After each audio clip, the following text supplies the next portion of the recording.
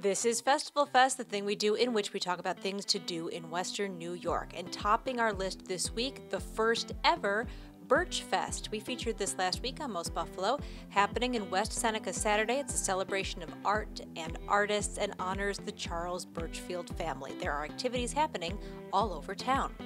The Pulaski Parade and Festival is Saturday. They're also hoping to break the record for largest polka dance. So the parade's at noon, the festival starts at 1, and the world record attempt is at 3:30 in Niagara Square. Western New York Beer Week begins Saturday and runs through September 30th. It's a great time to check out local breweries and ask, what's local? There are more than 60 craft breweries in Western New York, helping make the state the fourth largest producer of craft beer in the country. You'll find special events happening throughout the week.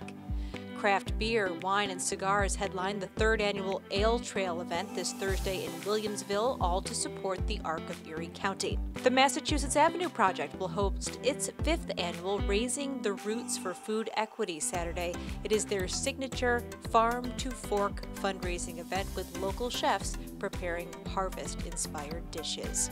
Actress Rosalind Ruff receiving her star in the Buffalo Theater District was just the beginning of the 40th anniversary season of Curtain Up, the official opening of theater season in Western New York. Join the fun Friday night downtown. The Buffalo Philharmonic Chorus and Buffalo Chamber Players present Establishing Roots, a fall concert and community sing Friday night at Asbury Hall. The show is Pay What You Can.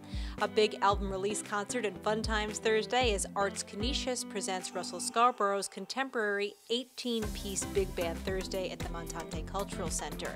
No kilt or partner required for this Scottish dancing open house Thursday at 7 at the Amherst Community Church. And after 40 years of being closed, the original Zor Motor Park track layout is back, all for this very special reunion and ride this weekend. The 10th annual Hands Healing Heroes Veterans Appreciation Day is Saturday at Niagara Falls High School. It's a way to say thank you with any number of events. It's free for veterans. In Grand Island, the VFW is hosting its first ever Oktoberfest Saturday. A couple of local church shindigs for you, including St. Peter's Annual Craft and Vendor Show in West Seneca Saturday, a parish festival and alumni reunion Saturday at All Saints in Buffalo. There's also a polka mass and pork chop dinner happening Saturday in Batavia.